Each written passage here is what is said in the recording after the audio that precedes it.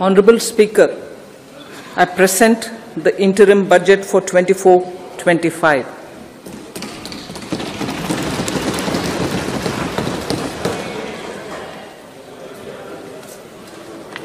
The Indian economy has witnessed profound positive transformation in the last 10 years.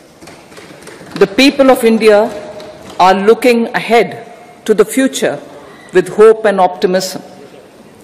With the blessings of the people, when our government, under the visionary and dynamic leadership of Honorable Prime Minister Shri Narendra Modi, assumed office in 2014, the country was facing enormous challenges.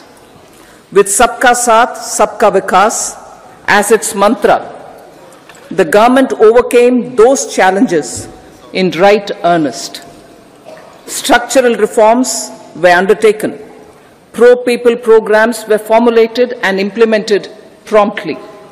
Conditions were created for more opportunities for employment and entrepreneurship. The economy got a new vigor. The fruits of development started reaching the people at scale. The country got a new sense of purpose and hope. Naturally, the people blessed the government with a bigger mandate. Strategy for Amrit Kal.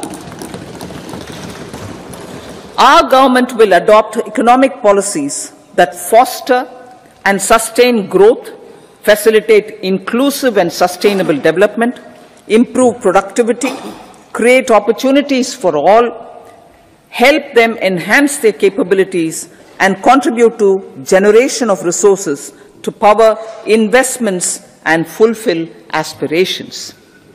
Guided by the principle, reform, perform, and transform, the government will take up next generation reforms and build consensus with the states and stakeholders for effective implementation.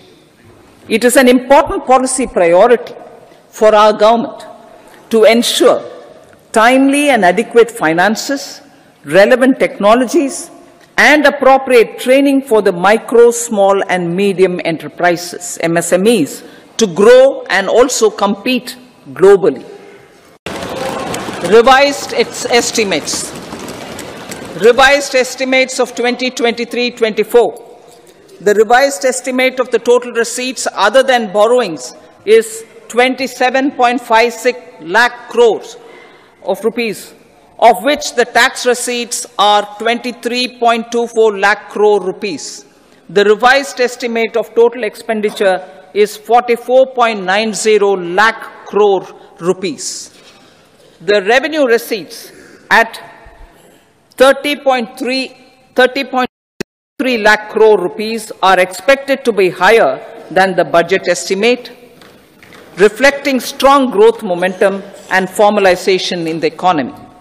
The revised estimate of the fiscal deficit is 5.8% of GDP, improving on the budget estimate, notwithstanding moderation in the nominal growth estimates.